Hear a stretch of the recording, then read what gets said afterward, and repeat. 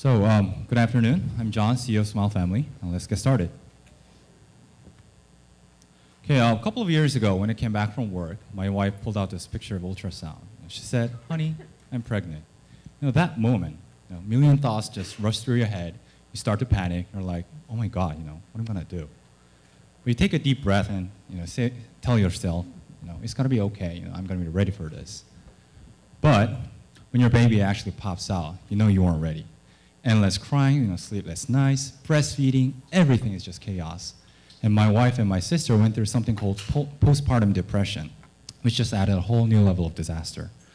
So, she said she felt like was trapped in the prison of childcare, and I couldn't agree more. So each night when I came back from work, I used to have chats with her, and she would always have her smartphone in her hand, looking at something. So I asked her, "Honey, what are you doing with your phone?" And she said, as a mom, you have to constantly search and read stuff on parenting and talk to other moms to get more tips. She said, smartphone is like a window to the world outside. And that phrase really made an impression on me. So I started to do some research. And it turns, moms love mobile access. 64% of moms in the US are on smartphones, compared to 53% of non-moms. And there are roughly a third of the population are moms. So there are a lot of moms using smartphones these days. But why do moms love smartphones so much? Well, it turns out, if you're a mom, it's pretty obvious why you'd prefer smartphones to a PC. This is a picture I found on one of the mom communities. She's breastfeeding while watching YouTube. Well, it's hard to imagine mom taking care of her child and sitting in front of a PC. So smartphone is a smart choice for moms. And what about babies? Well, there are 54 million babies in the US under the age of 12, and 4 million are being added to that market each year. And moms love spending money on their kids.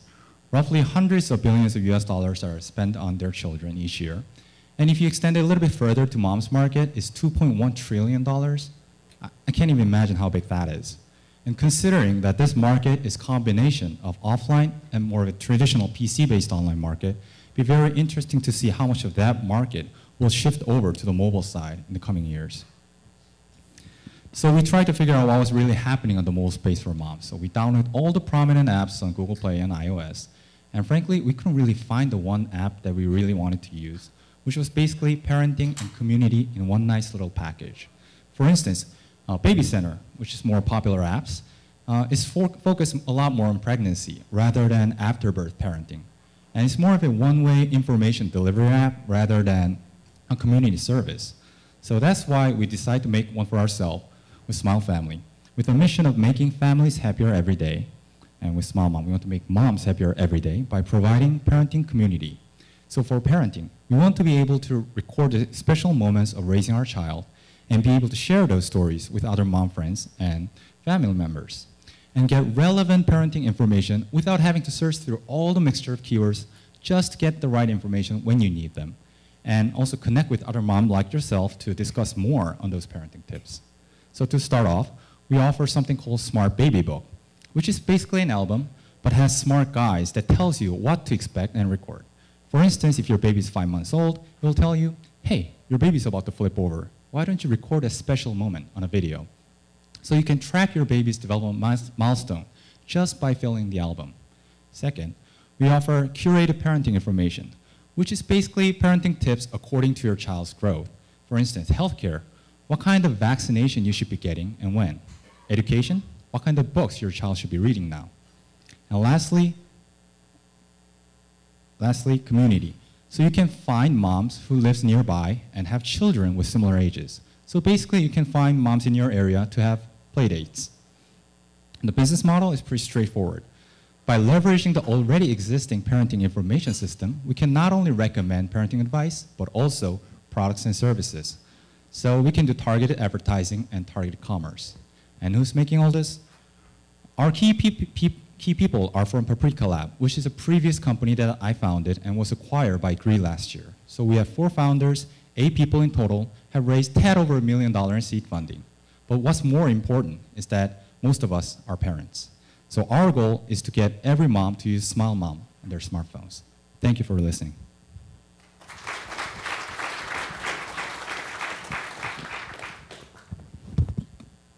Are we supposed to make comments? Any comments or questions? I would love, I am I think the only one here who has 2 children under 2, so like I should be squarely in your demographic. I think you're absolutely right about the smartphone angle. On weekends, I literally don't open my laptops, but I am doing absolutely everything from my smartphones, and I cannot imagine having 2 young kids and not having a smartphone. So like, I think that's like so right on, and a lot of people aren't thinking in that direction. And I think you're also right on in that most parenting apps are awful.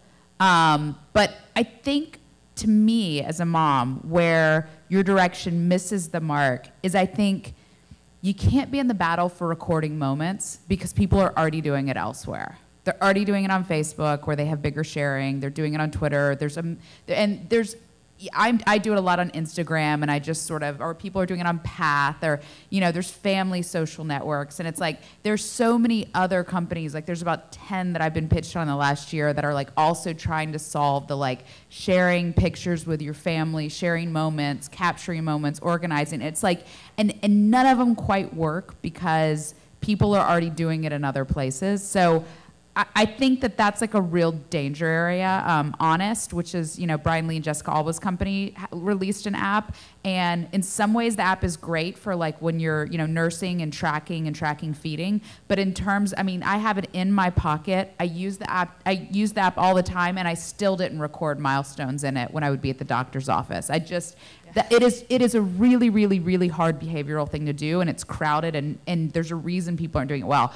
That having been said, I really like the prompting aspect. I don't think anyone's doing that, and I think that's what Babysitter did so well in the pregnancy phase, was like sending you, you know, your baby's the size of a grape. So like, if you insist on going towards milestones, I would really focus on the prompting. Like, your child's about to roll over. Here's a really great book your child would love this age. Because I don't think that exists, that call to action and push notification to keep pulling people back into the app. Because even the Honest one is gorgeous and it's well designed, but it worked for me for 2 months and then I abandoned it. Because even though we're on our smartphones, so we're feeding children and chasing children. And so I'm doing like mission critical things on my smartphone.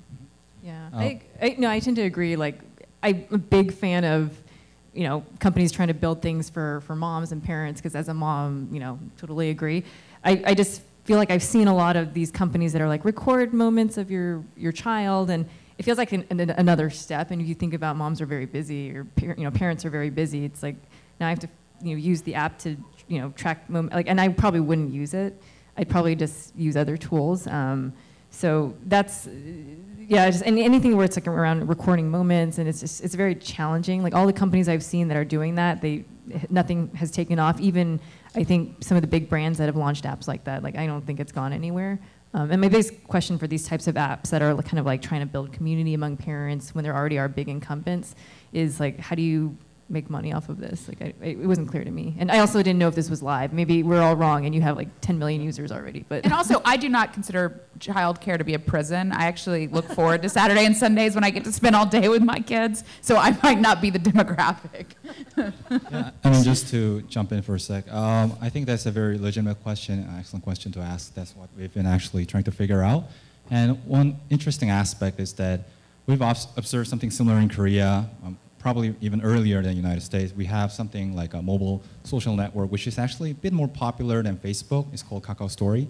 And it's interesting that moms are actually separating out their social graph from Facebook, because Facebook is for like coworkers and your high school friends, and you don't really want to share all your baby pictures with your like daily coworkers. So they want to figure that out, you know, separate that out, and just make mom friends or other family members as friends and share more private pictures there. So I think there is a clear need for like a separation of social graph. It might not be the case in the States, but that's what sort of our one of our key premises. And another interesting aspect is that, like you just mentioned, like push notification and how regularly, but not really stressing out those milestones, is one of the key ingredients we are trying to figure out. And what's really promising for our app is that some of the users who just signed up, who were using like Facebook before, they just uploaded like 300 photos within like 5 days onto our album. So they're clearly, we believe that our app has maybe a better user experience. We're still improving on it, but same thing with Dropbox. There have been million file sharing apps, but only Can I give some feedback because we have Yep. 2 minutes? Okay. So number one, I'm actually an investor in Baby Bump, which was one of the listed competitors,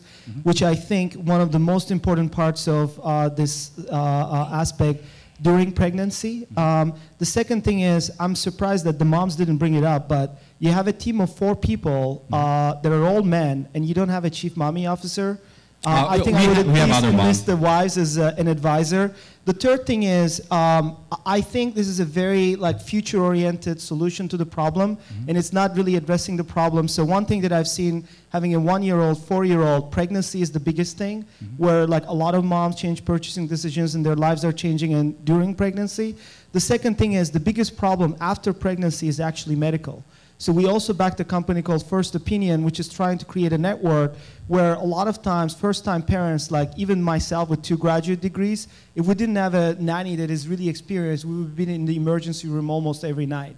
So just approaching this simplistic problem of doing the photos and the moments that people are already doing in other places, I feel you're doing your team a little bit injustice. Like, you guys are capable, but you need to solve a much more critical part of the problem in a more unique way.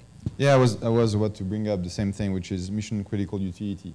So figure out how you can give me access to the key things I want to know as a parent, because I don't have time either because it's an emergency or I just don't want to go and search many things. So figuring out that funnel, and yes, taking pictures, whatever might be relevant for you. In the US, I think there are networks to do that. But I was, like Adam, I was shocked that you didn't have, a woman co-founder. Because I would expect this company to have 3 females and 1 dude. You don't have a token woman founder for the sake of it. I mean, I see so many mom apps where they've bolted a woman on. I mean, I'd rather see 4 dudes who are actually doing it and being honest that they're the on our founders. company, but we were just 4 founders Well, from at the our very least, you previous guys are company. dads. So, and one interesting aspect is that actually I was talking to David Weiss, the CTO of Baby Center, the other day, and he mentioned that early in the pregnancy, from previous 9 months to about 1-year-old, moms tend to go for more of anonymous and are more towards expert content like medical advice. But after 1 to 2 years old, that need sort of really drops off, and they actually change towards social needs like play days. What kind of play groups or soccer teams, or what kind of communication you want to do with those parents. I'll just say I'm a huge early adopter. I would never go online to find people to have play dates with. Yeah, I think it's Okay. Maybe it's a U.S. thing. Maybe it's me. I don't know. Yeah, maybe it's works for some people, I am so not freaked out by the web, but I would not do that. Yeah, I would actually say, as opposed to going for play dates, I would go for, children who have sort of disabilities, or people who have, my child has this type of issue and so on and so forth, who can give me a sense of what happened and what they did. Because you're not going to meet that kid at the park. Yeah, and that is where the internet and support, it's much more of a support group, can be really powerful. Okay. And one other advice, you talked about postpartum. I think one thing that I realized, I had the great fortune for the first pregnancy to have actual time with my wife. So sometimes we need less smartphone and more real in-person communication, especially with our families and significant others. But I think still the idea is really great, and clearly we made 2 investments, so we believe in the market. Okay. Well, thank you. I guess. Good luck. Thank you.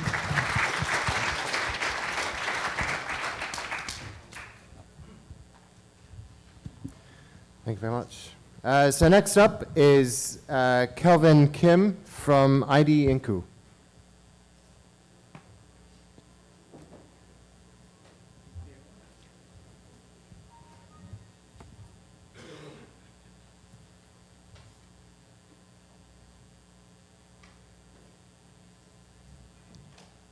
Good afternoon. Good afternoon, everyone.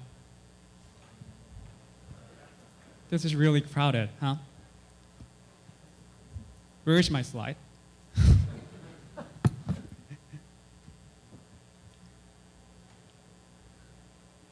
Okay.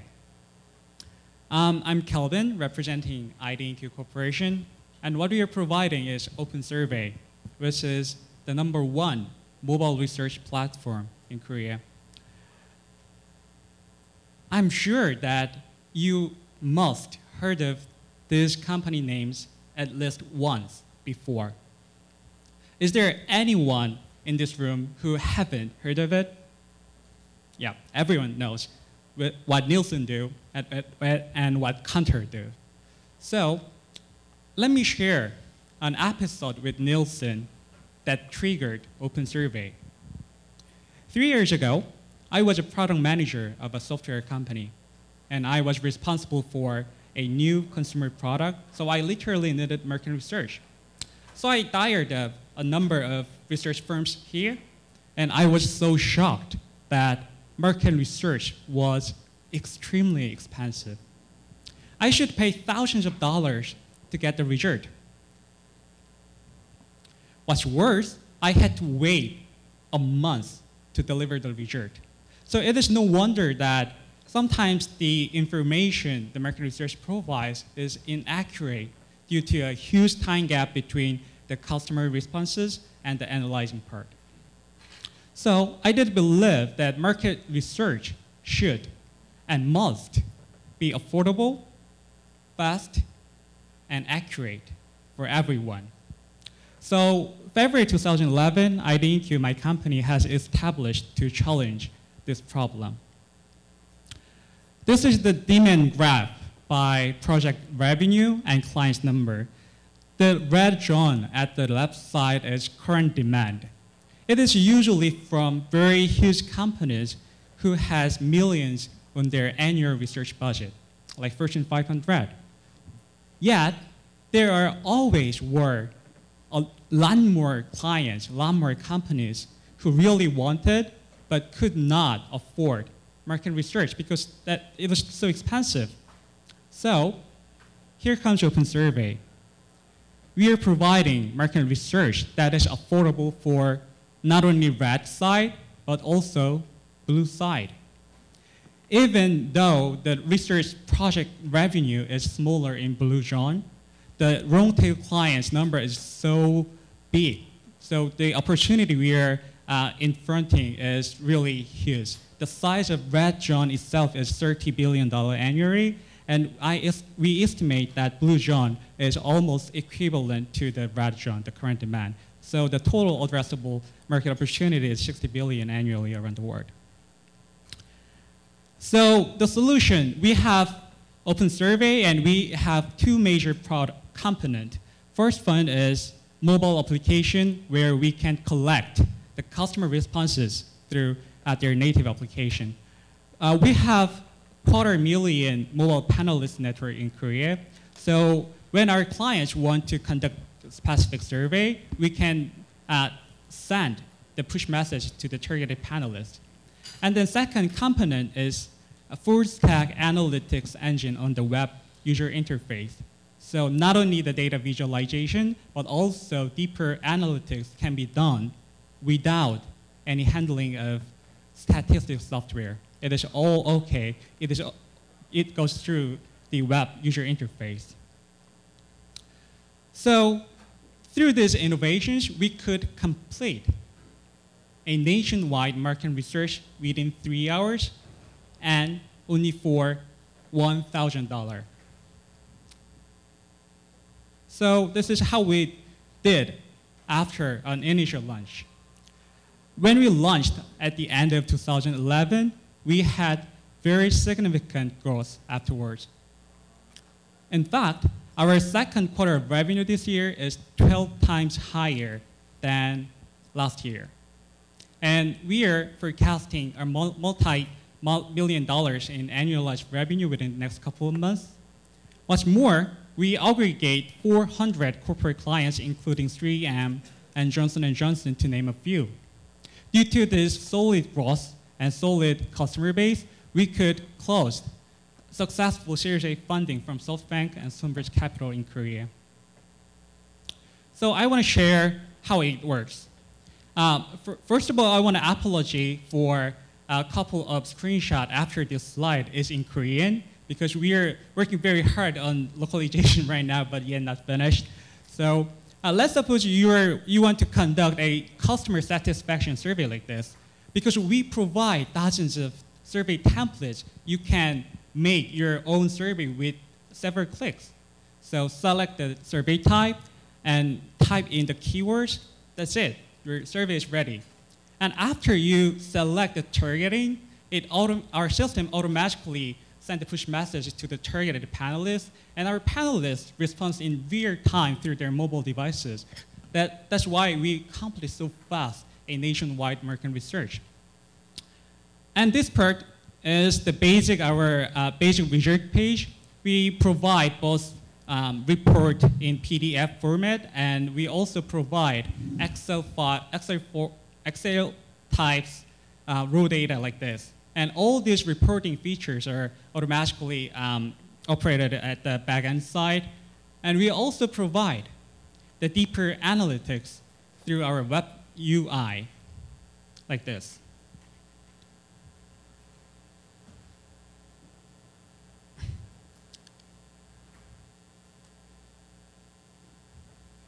Yeah, can you turn the page? It doesn't work.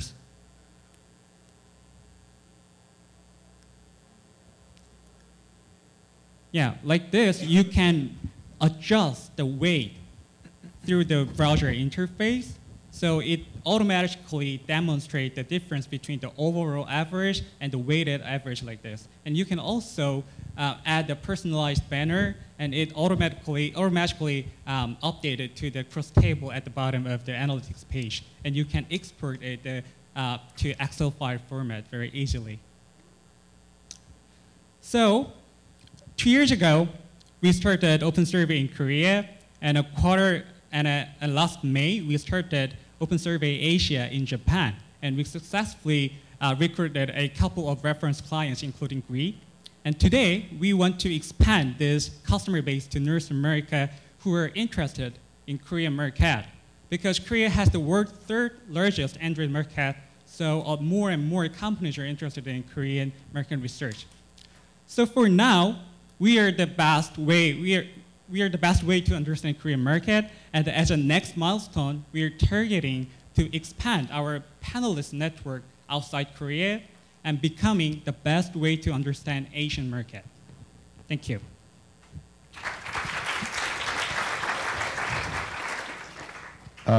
Pretty cool. Question on distribution, how do you get panelists? Because one of the challenges is to figure out of the general population who would be the right target for a given survey. Mm-hmm. And one of our companies, Survada, actually does that by essentially partnering with different publishers that gear towards demos, psychos, geos, which are different, and then targeting them. So yeah. They use the surveys as ad units. So how do you guys do that? We are utilizing very many ways to recruit our panelists. We are using 35 and more channels actively every day. And it combines of online and mobile and offline. We have a partnership with several offline restaurants. So when someone goes into the restaurant and they install our application and becoming our panelist, they can be free soda on it like this. So we utilize as many channels as possible to make a random sample, master sample, like our being mobile panelist group. Do you plan to stay, like you closed with the best way to understand the Asian market? Are you planning to just kind of stick to Asia, or are you?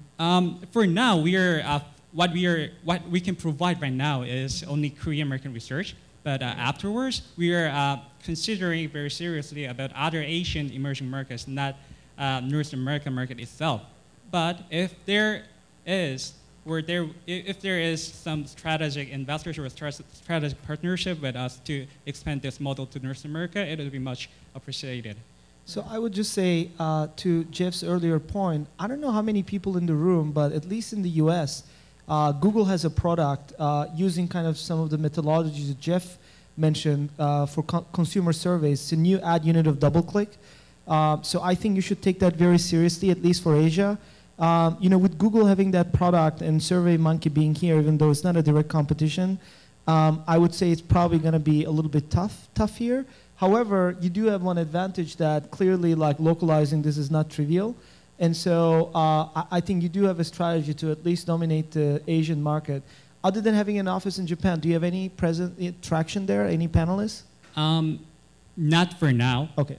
You're working on it? Yeah, that's right. Okay.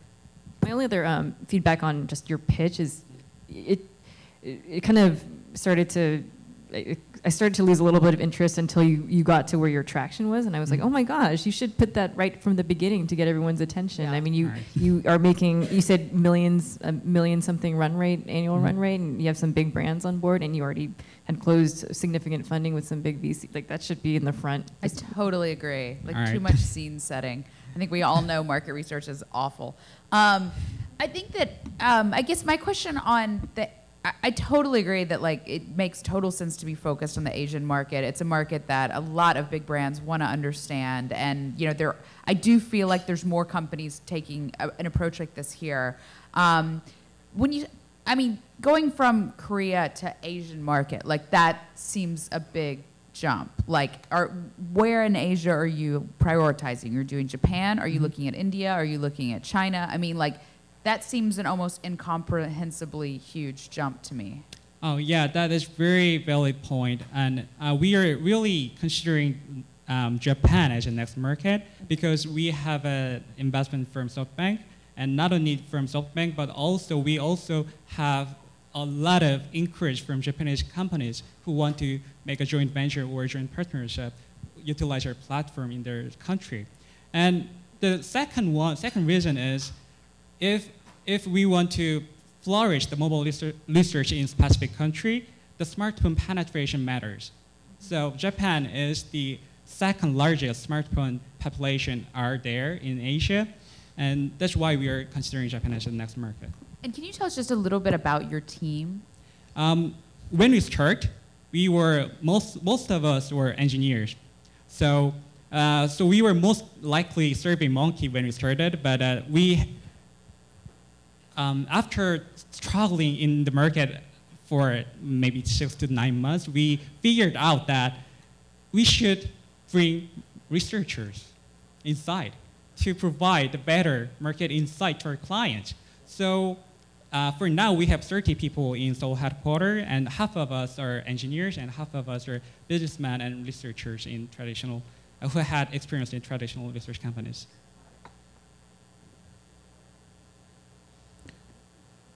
Yeah, last one I wanted to make is that since we're supposed to rate you on the team and the traction, it would be great to have that in the slides, and that kind of very slow setup of the market after lunch, to snooze, it's great. Right. So you want to sort of speed that up and get traction. This is what we're doing. This is why it's interesting. All right. Because what you guys have built in terms of roster of clients is really impressive. I would put that first slide. Okay, I'll keep that in mind. Good luck. Thank you.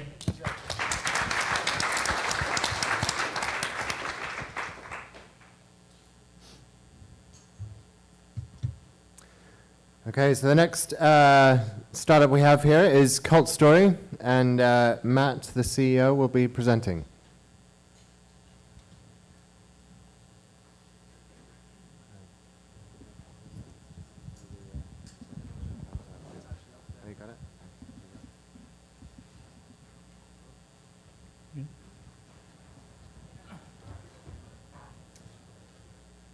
All right, good afternoon, everybody. My name is Matt Kwan. I'm the CEO of Cult Story, the makers of Travelog. And we're changing the way that we discover and share travel information. Whoops, sorry.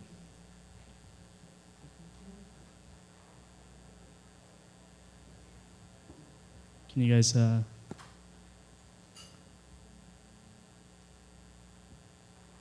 This is how we receive information today. Whether we're looking for the latest fashion trends on Pinterest or reading up on the news on Flipboard, we expect these applications to be engaging, visual, and customizable. But what's that experience like when we search for travel information? Well, it looks like this. It's scattered, it's visually uninspiring, it's often irrelevant. What's on the other end of that Google link?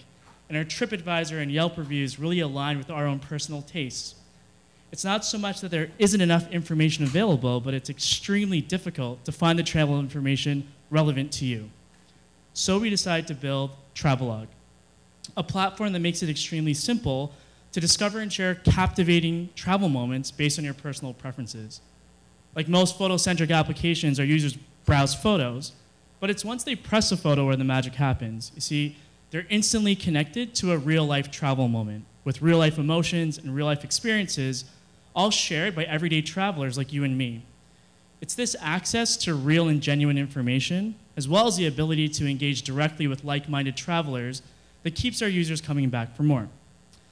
But we've also made Travelog more personalized and flexible. Most travel platforms today force you to search their content by a destination. But let's say, for example, you have no clue where you want to go. But what you do know is you're planning a trip with your girlfriend or boyfriend. Well, Travelog connects you with other romantic and loving moments from other traveling couples from destinations all over the world. Or maybe you're a travel junkie looking for your next adrenaline rush. Well, just take a look at some of these amazing moments. Travelog makes it extremely simple to find the travel content most relevant to you. Now let's take a look at some of our numbers. We currently have 37,000 logs, and over 55,000 photos have been uploaded. But more importantly, we're present in 160 countries that span across 6,000 cities. We launched our biggest update 3 months ago, and since that time, our members have grown 40%. But how can we make our experience even better? We think we can do this by getting to know our users even more. Let me introduce you to one of them. This is Meg. We've noticed that she commonly tags friends, son, and adventure. This gives us an idea of who she's traveling with and what are some of her interests. But we also know where Meg wants to go next, and we get this through our bucket list feature, where Meg has added Bangkok, Manila, and Kuala Lumpur. So what can we do with this information? Well, let me show you. This is the new Travelog Discover feed, a feed that will look different for every user on our application. This is what Meg's looks like. Through our automated recommendation engine, we're able to highlight other logs with tags of similar interest. And with our new partnership with TravelZoo, we're able to offer Meg an amazing package to Manila, hopefully making that dream trip to the Philippines more of a reality. And lastly, we highlight the Grand Palace, an amazing tourist attraction in Bangkok. Meg gets inspired by this, and she not only gets access to user travel logs, but she also sees TripAdvisor, Foursquare, and Yelp reviews, as well as gets access to the Grand Palace's Facebook page. But Travelog is not just great for users looking for content. It's also great for travel brands. You see, we take inspirational moments and turn those into moments of action. And what this means for our strategic partners and our advertisers is more sales. With our current partnerships today, our users can book hotels, vacation packages, and also get access to daily deals. We take our users from the point of discovery and stay with them even when they're at the destination. And this is the team that's making it all happen. We're a team of coders, designers, and hustlers, and we're all connected with our passion for travel. And we're also looking to raise our seed round. We have a very aggressive roadmap over the next 6 to 12 months. We're primarily focusing on growing across new platforms, launching new marketing objectives, and also accelerating our revenue models. If you think that you'd like to be part of our journey, please get in contact with us. Again, we're Team Cult Story, and Travelog is changing the way that we discover and share travel information. Thank you.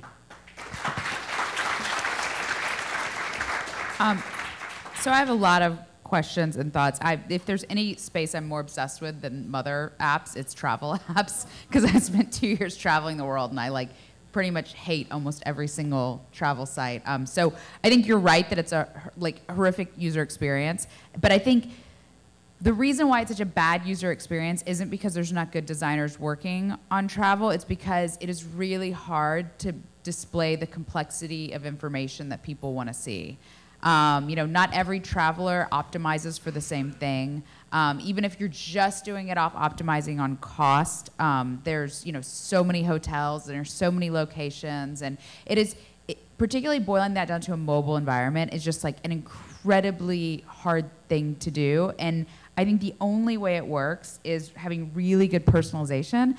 And my biggest problem, I had 2 problems with your pitch. I like a lot of things. I think your instincts about why the market's broken, totally right. I like that you have the tiles that flip, because I think it's a really nice way to get a lot of things on one screen without having to pick just 4 images to show someone, and I like the UI. I think what concerns me is the personalization did not seem that robust to me. I mean, I don't know anyone who wouldn't say they like to have adventures with friends in the sun. Who's I only want to travel with people I hate when it's freezing cold. Like, that doesn't tell me that much. And like just tagging stuff, it's like, that doesn't really seem like it's getting you personalization. Like, for this to work, it needs to be like spooky accurate. Like, how did you read my mind and know that I wanted to go to Bangkok? Because I shouldn't have to tell you I want to go to Bangkok. So like, to me, that's the killer thing that no one's doing in mobile. And it doesn't seem like you've cracked that yet. I also think towards the end of your presentation, it just seemed like you were trying to kind of be everything to everyone. And again, I think travel is so complex if you're trying to do one thing, that like really like try to solve one part of this and become indispensable. Like, this is why Hotel Tonight just raised a ton of money from a hedge fund, and they actually think they could be a public company because it is the most simple, boiled down, we are doing one, and that's why people love it, because travel's overly complex and horrible. So. One pet peeve in your presentation, like I think you were showing your metrics, but I don't like it when companies, so you had a lot of different metrics, but I assume like members, downloads, or active users is a pretty key metric for you, and you didn't really mention that until I see it in really tiny print here. But then you did say you have 40% growth, but when you throw around like growth percentages and you don't say what the actuals are, it's like, did you go from 0 to 40 or whatever?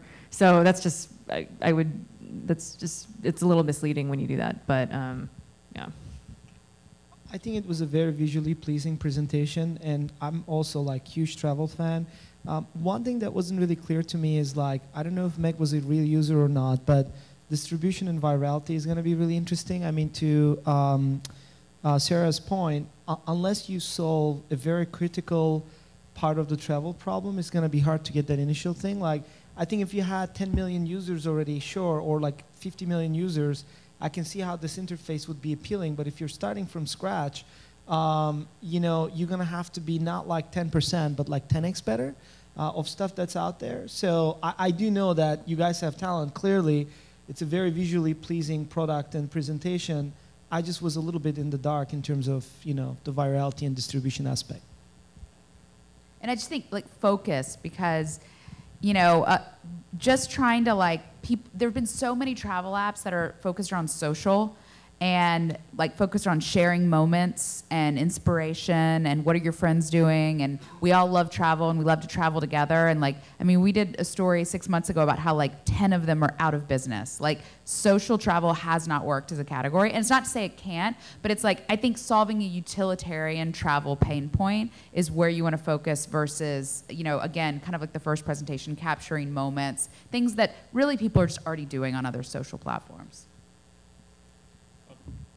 Yeah, it's very consistent feedback. I think the only interesting travel companies that have emerged over the past couple of years would be sort of Hotel Tonight and Hipmunk.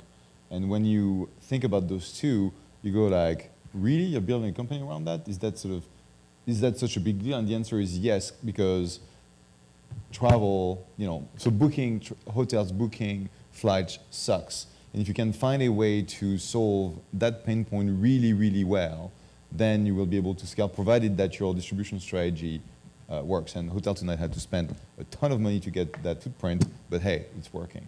And to me, what wasn't super clear is, when do I use this? You know, when I'm planning, when I'm thinking, when I'm sort of traveling there, trying to find, you know, the restaurant or, you know, the museum to go visit, it wasn't sort of super clear what was the use case they were trying to solve. And if it's not clear, then why would I download it? Because that's the whole issue. Getting people to download your app is such a challenge today. And it's so expensive that you can't just randomly, you know, acquire users because one day they searched, you know, for a travel destination.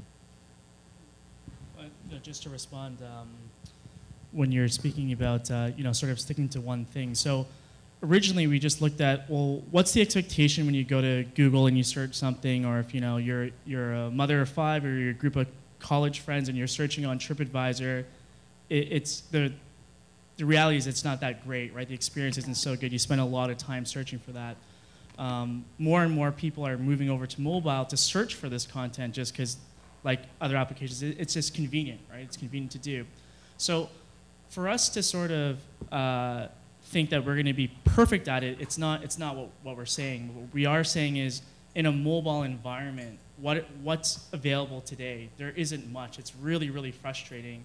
We try to, like you touched on design, it's designed that way so that people can get snippets and get that engagement quicker. How we want to be different from, say, other social platforms like you mentioned, like Pinterest or Instagram, is that when you go into one of our user logs, you know what it is. It's a real life user moment. It's a snippet of someone's vacation. Where on the other end of Pinterest, you don't know what that is. Is it a broken link, or what are you getting from it? So we're trying to add a consistent user experience, like Jeff, like you mentioned too. Why are you coming here? What are you doing? Our users are divided into two, right? Content providers, people who love to share, and then people looking for that information. When they go to access that information, we really leave it up to them. It could be planning. It could be once you get there, you're not sure, because travel planning today is getting shorter and shorter. People just don't plan anymore, and they don't want to spend hours on their desktop searching for this stuff. So we do feel like our platform hits up on a couple of use cases, and I understand what you mean, that it's not crystal clear that there's just one. But I would really try to focus on solving one problem. Sure. And then you can for my company, there's so much I want to do over the next 10 years, but it's like there's so much of that I'm not even doing right now, because like if I don't do this, I can't do those things. And I think particularly for raising $1 million, like that's not that much money. And I just think, you have to, like Jeff is saying, mobile distribution is so hard. You have to be able to say, I'm telling you in 30 seconds, like why you have to download this app. And it's just being like, well, there's some people I don't know, some trip moment. It's like, it's not enough like 30 seconds. Why am I telling my nanny why she has to download this? Because it's amazing. But I like the UI a lot. Yeah, I'm not sure you're not sure, but I think about half of the money we raised at Blink was used to acquire users, and we were trying to do that on a pan-European basis, which is a real nightmare, because something that works in one country doesn't work in the other, which is even worse.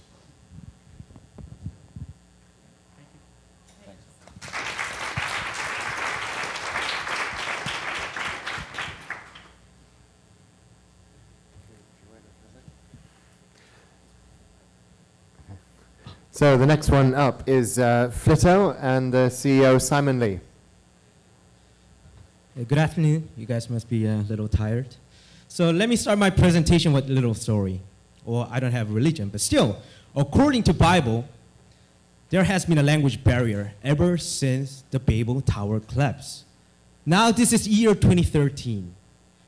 So now I can access like Japanese website or like Chinese website, maybe Arab website using my smart device here. But if I don't speak their language, what's the use? Which means there still is a language barrier. So a lot of people, they tried really hard to break down the barrier. And I'm sure that most of you here have used machine translation. So how was it? Was it great? You gotta be careful before you use machine translation, because you're gonna bring fire extinguisher when you go to a battlefield. Let me introduce myself. My name is Simon Lee, and I'm a founder of Flitto, a platform that enables cross-sourcing translation all from your mobile phone. Literally, we translate any content from text, image, even a voice accurately, cost-effectively, and in almost real time, up to 14 different languages, and we're gonna make it up to 18 different languages by end of this year. So how do we do it? As I told you, we don't use machine translation, because machine translation, it sucks. So we push right content to the right users, and we motivate them to add translation. What I mean is, when users they log into our platform, we automatically identify what kind of content they like and what kind of languages they speak. And if other users they request translation, let's say text, or like recording their voice, or a photo just like this, we push right content to the right users so that they can translate. So users, they get push notification. We're gonna translate this from Korean to English. So not all of them, they do the translation. About 30% they do the translation because they're doing nothing. And they use their mobile phone and they do the translation within 30 seconds. And the user who requests the translation who's gonna get pop-up notification. there's a new translation. Now what users they have to do is like they can choose the best translation. How do they know which one's best translation? They can get into a translator's profile and they can see the rate of the translator. So now he gets the point. And whole process actually takes less than 3 minutes. Like between English and Korean, it takes less than 30 seconds or less than a minute. And we applied this API into social media, just like Twitter, Instagram, Facebook. And what happened is like Sai, he's now speaking 14 different languages on his Twitter. And he actually mentioned our service on his Twitter. And now you can read comics in different languages. It's more like globalreddit.com or like globalnandgeek.com. And because their tweets being translated into 14 different languages, a lot of celebrities and big brands, they love using our API.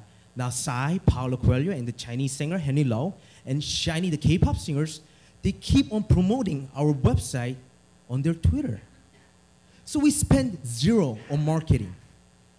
And after a few months starting our beta service, we hit 2 million users, and it's growing 25% a month. And users are from 170 different countries. And if you type Fleeto on Twitter right now, you're gonna see a lot of people talking about Fleeto every single minute. And they're actually comparing Fleeto with Twitter and Facebook or YouTube, which is great for us. So how you make money? A lot of people ask us. Just imagine what is gonna happen in the future if we break down the language barrier, which has been there like forever. For example, Commerce Bar. See, if I sell my product, writing every information in Korean, only Koreans can buy this. But if I translate this into 14 different languages, those people who live in Silicon Valley, they can actually buy this, which means the price goes up. And we take 6 to 10% of the shares. We actually make money right now by doing this. And when you request translation, you can collect translation and use that, or if you don't have enough points, you have to buy points. And when you buy points, we take commission, about 20%. And above that, every single day, we collect 300,000 data posts. And a lot of big companies where they make machine translation, they're dying to take our database. So this is what happened when Google used our database. So this very simple sentence, but on the top is a Google Translate. As I told you, is there like anyone from Google? Yeah, as I told you, Google Translate is not correct here, but whenever they use our database, they come out with the best translation. So we're projecting to hit 10 million users by end of this year, and about 30% they do the translation, which means there will be 3 million translators on our platform, which is great.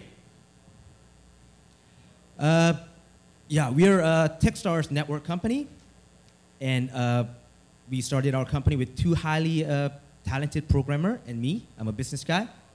And a lot of people, they ask me, why do you guys think you can do this better than anyone else? Well, we're Koreans, you know. We grew up in a part of the world where the ability to understand other languages in a personal or business level is the difference between success and failure, which means we truly understand the language barrier. Isn't it true, right? So, as Sai recommended you guys, use Fleeto.com to read his tweets in your native language and enjoy the world beyond the word. Thank you very much.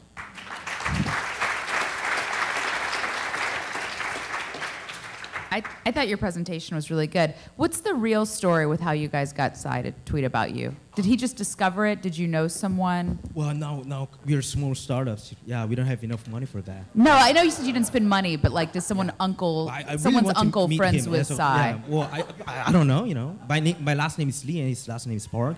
And, I never met him before. So like, you just saw him tweeting about it? Every single week, you know, those big stars, they're actually mentioning us. Even yesterday, JYP, and they're just discovering it on their own. Yeah, because, you know, we are translating their tweets into 14. Actually, we are not doing it. Fans are doing it.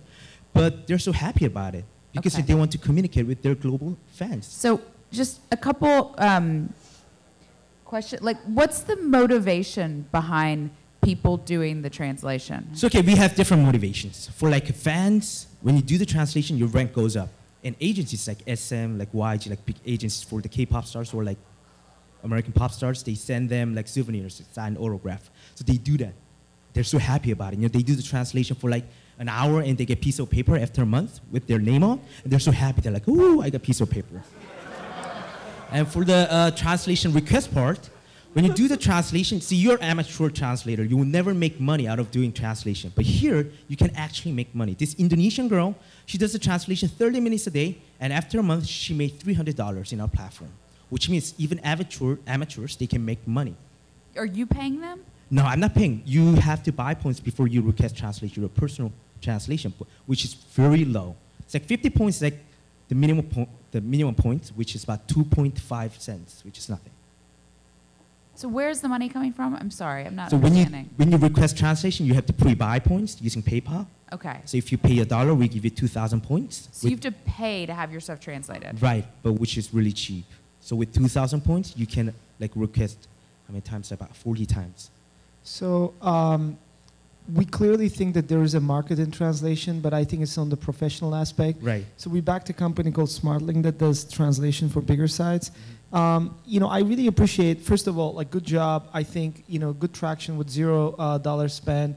I think it was an original presentation. One pet peeve that I do have, because I worked at Google, people pick like the 1 in 10,000 scenario and say, oh, Google sucks, and we're so much better. The reality is Google is free.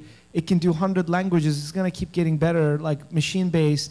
You just took that one example and say it sucks. And in reality, like, look, I think people underestimate the status quo. There's always this tendency to take this one example is like, oh, like, look at this, and we're going to be so much better. But on the other hand, I think there's a lot of potential in this product. I think I would refine, to Sarah's earlier point at the other company, focus a little bit. Maybe Twitter is a good example for you, or like just, you know, focus in one angle of what is the core use of the product. I mean, I think there were a couple of really fun examples, including Sai, but it wasn't really clear to me, like, what is the main use of this product? Do people use it mostly for tweets, just the websites? Because even like Google search results, Google, you can just say Google translates the website. Even if it's 50% accurate, I get the idea of what they're doing. Right. Well, actually, I said machine translation sucks, and Google translation is not correct up there. And well, see, Google Translate, you can't translate photos or like voice, right? But using our application, you can actually translate voice and photos. And I guarantee that you're going to get translation within 3 minutes, perfectly translated. So for like short sentences. What do you mean when you say guarantee?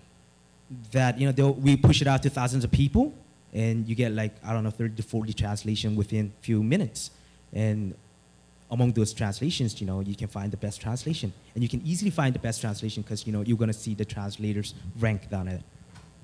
So I had one question, which is, out of your existing usage, how much is text translation versus picture translation versus spoken translation? Because to your point, Aiden, where I see is, sort of, we're in Korea, and there is a sign, we don't know where we go, what to do, whatever. We snap a picture, and then we get it translated. We don't know if it's a hand grenade or candy or... And so I think that for the traveler, provided that you have the app, which is the same issue, how do you get the freaking app on your phone? There is actually some applicability. And I really appreciate the crowdsourced angle. And I'll let you answer the question. And that reminds me, when I saw Viki, we just got acquired for $200, and I thought, who would bother doing the translation of all that text? What the hell, right? And guess what? You know, they were right, I was wrong. So I think that there is definitely an opportunity, but it's not really sort of super crisp as to what use case, what, you know, sort of, is it the travel, is it, you know, what will get this to become interesting and bigger than Viki? And I think you got to do a free version. I think there's, even if it's really cheap, the points are confusing. It is really hard to get people to pay a fraction of a penny versus free. So actually, 70% of our users, they they request translation with their photos. They go traveling and take a photo of the menu, and they ask for the translation. And like rest of like 20%, they do ask for the translation for the text. Other 10% for like voice. And most of the users right now are like for like request translation function. It's like little kids, for like high school students or like college students, because, you know, they had to do their homework. And it's it has due date, right? And it's like playing all day. Like for next day French class, he or she has to finish her homework, and they just request translation. Within like a minute, she'll get the translation. So she asked her mom to pay $1, and they get the translation just by that. And I think, you know, that's actually a good market. You said you had 2 million users. You mean 2 million, is this mobile only or? No, we have a web version. And, oh, okay. yeah. So when you say users, are you referring to just like registered users or downloads or like, and how many of those are actually active? About like 700,000, they download the application. And other like, because you know we launched our applications like a few months ago. Okay. And a lot of people from Indonesia, they use our service, and they don't carry smartphones, so they use a web version. Yeah, I tend to agree. Like what folks have said, like it's good for you to really define what's the core use case in the target customer, because let's say if it's travel, it seems like something it would be very temporary. Like you'd use it when you're traveling, but then, you know, once you're, assuming you live in a country for a longer period of time, maybe you'll start to pick up the language and you don't need it as much. I don't know, but it seems like something, it wouldn't be something that people would use all the time. So it's kind of like the danger of having a leaky bucket of customers. So that's why, and then you mentioned Psy and Twitter and that being another use case, but it's just kind of like, we should focus on something. And the commerce one, I thought the commerce one was interesting because, you know, there is like, mobile, it's not just that the problem hasn't been solved, which is what you said at the beginning, which I think is true, despite Google's best efforts. It's also that mobile first world has made everyone international on day one. So to me, the problem is intensified. But so like, I think you have like 3 really interesting use cases of what you could focus on, but it's like, pick one. Okay, cool. Thank you. Thank you very much. Hi, I'm Erin, representing Between. I'll just wait for my slides. Okay. So before I start, I want to ask you a question. Are you in love right now? I think if I looked close enough, I can tell who's in love or who recently fell in love in this room, because you start to show some signs. Like, you're constantly checking your phone, or you're constantly messaging someone and you have this big smile on your face when you do it. And you do this when you're in love, because when you're in love, you constantly miss that person. You always want to be with him, and you always want to have this time just between the two of you. And we thought these couples need to be together all the time and have this quality time between just the two of you should translate from offline to mobile space. So that's why we made Between. So while other social media, they focus on making as many connections as possible, we decided to find the most important relationship and make it even stronger through emotional mobile communication service. And let me explain that in terms of feature. So first, we build a one-on-one connection, and the first feature is chatting. So it's like instant messaging, just like Facebook chat or WhatsApp. And we have stickers and emoticons customized for couples to help you express your feelings. And the second feature is photo album. I believe this is what differentiates us the most from other social media or messaging apps. Because couples, they share a lot of memories together, and they want to look back on them and interact around them. But there's no easy way to do that in a private way on a mobile right now. So if our users share their photos on Between, we automatically arrange them by date. So you can easily search back and rediscover your memory. You can leave comments on them and interact around your memory. And the third feature is anniversary reminder, so you don't forget each other's birthday or upcoming date. And the last feature is memo board. This is for longer messages. Some people use this to write a bucket list for them, or just sweeter memo after they've had a fight. It works really well. And we've been around in the market for a little less than 2 years, and we grew really fast. So as of now, we have more than 4.2 million downloads and more than 1.3 million active users, and that's all organic. Every day, there are 28 million messages sent across our platform. And our average user, they spend 450 minutes per month in our app. So compared to last August, so within just 1 year, we more than 4x'd our number of downloads. And because we are constantly improving our service, per user spend time and per user activity, such as number of messages, also increased by more than 40%. And there are many reasons to focus on couples as target users, but one big reason for us was monetization capability. And let me tell you a hypothetical, let me ask you a hypothetical question to kind of prove that. So think about your average Facebook friend and your potential between partner, and think about how often you actually meet or have dinner together, whether you ever exchange gifts, or whether you will ever consider marrying that person. We believe that the more meaningful relationship that is, the more likely you are to spend money for that person or spend money together with each other. So our business model is really simple. We want to help couples find good and relevant deals for their next date, or suggest new gift ideas for their birthdays.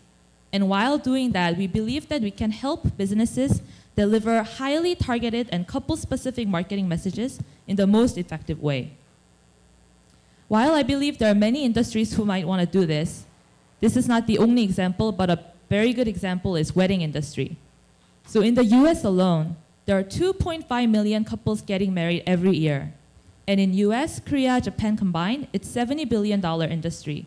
And not only wedding, fine jewelry industry, fine dining, and travel industries, they are all driven by couples, and couples are very big purchasers in these industries.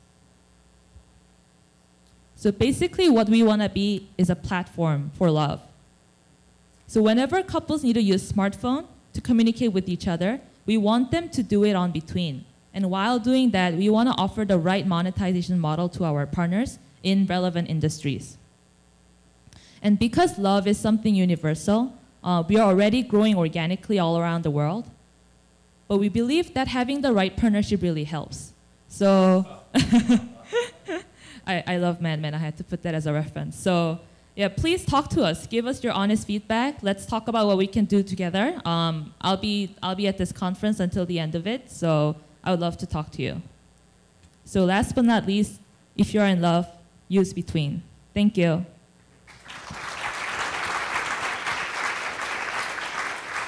I'm wondering if you can tell whether I'm in love or not just by looking at me. I can tell by the sparkle on your left hand. I can tell you're in love. First of all, I thought the opening of your presentation was really good. It really sucked us into what you're doing, and I think showed some passion with what you're doing. So I think you're a good presenter, and you did a good job there. I love the messaging space, and I love, we're doing a special report now on Pando called Anti-Social Networks. I actually love networks that are totally orthogonal to social networks and don't rely. I think they're really hard because they're inherently unviable, but it's a really interesting space. I think, so some of this I really liked, but it's the more you went on, the more you lost me, because I just think, again, this is so broad. And a lot of the things that you're saying that you're gonna do for people, I am gonna use Yelp or OpenTable to book a restaurant. It doesn't matter that I'm chatting somewhere. It's so easy to go back and forth on my phone. I don't think I need a relationship portal. I just think that web vocabulary doesn't really work in a mobile age. So I would focus on one of those things to really own and hone in on. And for me, chat, my husband and I message on Snapchat all day long, and I love the disposableness of it, the spontaneity, I can see a picture of my kids, you can draw a smiley face on it, it's, and the fact that it feels very personal and just between us. So I'm not sure there's enough uniqueness in messaging, given other messaging platforms. I think making reservations is hard. I think there's probably something around the deal space that's interesting. I think the photo album is actually really interesting, because I think the permanence of that is orthogonal to the temporariness of Snapchat. So I can see elements of what could be interesting, but like we've said to the other people, you have to have a clear pain point that you're solving, or it's I can kind of already do these things and other things. Yeah. Also, congrats on the 4.2 million downloads, but two things that were not clear to me, is that in Korea or global, or what's the mix of it? And then also, how many of these people are still active after 3 months or 4 months? Not just 1 week, but a decent amount of time. Are they still engaging with the app and opening it and using it?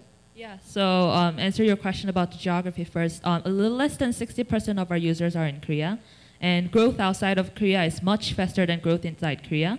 So we believe that the ratio is going to go down even more. Rolling retention is really good. I don't know what specific numbers I should give you.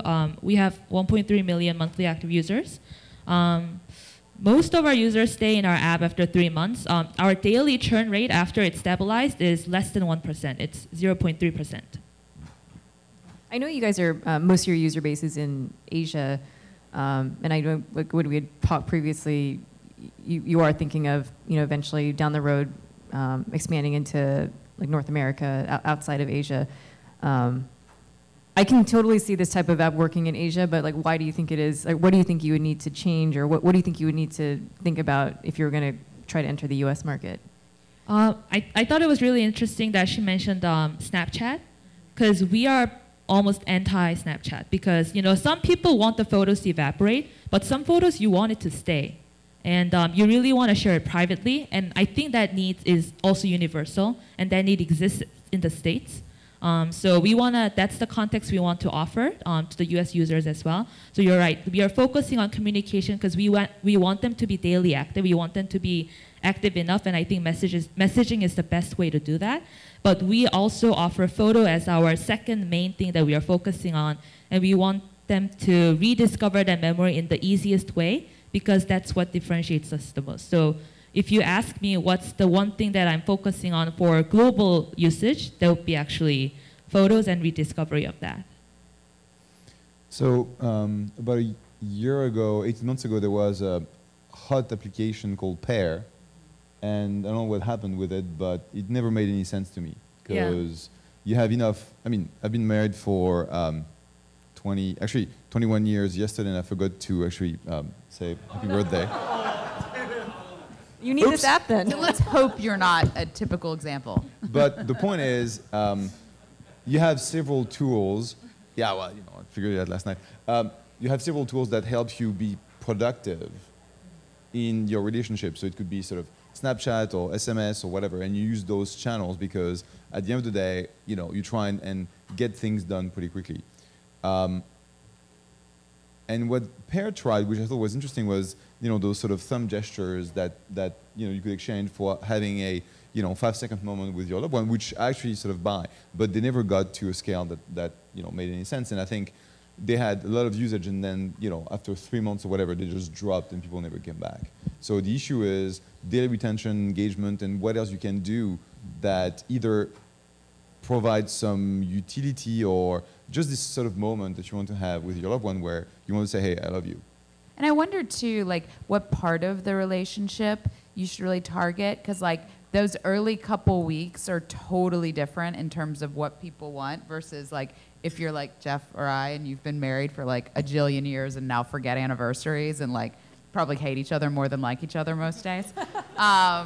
I have 2 young kids. Did I mention that? I'm speaking for myself. We don't have any sleep. But like, I do think it is like fundamentally a different use case if it's like the early moments of love versus like someone you've really built a life with. And I think there's pros and cons with each. I think, for instance, there's going to be a lot of churn because people are going to break up way more. But people are going to be way nicer and want to do more things for each other. So like, again, like really honing in on like, people see this and they're like, yes, that's for me. Yeah. So one quick thing to add, I've been only married, it's actually going to be 7th year this year, and I have not forgotten about the anniversary, so that's a good thing. 21st, 21 years, Wait 13 years, dude. Different story. Jeff was good at 7 years too. Clearly there must be something in the app that you had 4.2 million downloads. The reason why I asked where it is, like Sarah said, I think in different places, the features might not make as much sense. Like the reason why I'm like glad I've been to Korea 6 times, I would never go on a date to a gaming place and play computer games together or whatever. Clearly that's really popular in Korea. Like there are cultural differences. The other thing is like, I think again, coming back to critical use and focus, what is the most essential aspect of the app? Like there's so many features in it, and then it might be that maybe the couples that are downloading are the ones that are not in the same city or whatever. You know what I mean? There is maybe something there that is not quite captured in the slide. Because you're doing 28 million messages a day, is that it? Yeah. That's a lot. That's the stat that I was blown away about. Because if you have 1.3 million daily, DAUs, that means that they exchange north of 20 messages per day. That helps because our 2 biggest market is Korea and Japan, and they're very text heavy in general. So you can see that from the success of Kakao and Line. Mm-hmm. So they already message each other a lot. And we carved out the group of consumers that talk to each other the most anyway. So all of our users, they don't use Kakao or Line when they're talking to each other. They do it on between. So we sort of got the most activities from that. So I guess that helps. And yeah. And about... And I got to cut because we're way past over time. But I want to thank our judges. You know, they've been phenomenal. It's been a great... thank you for coming, and thanks.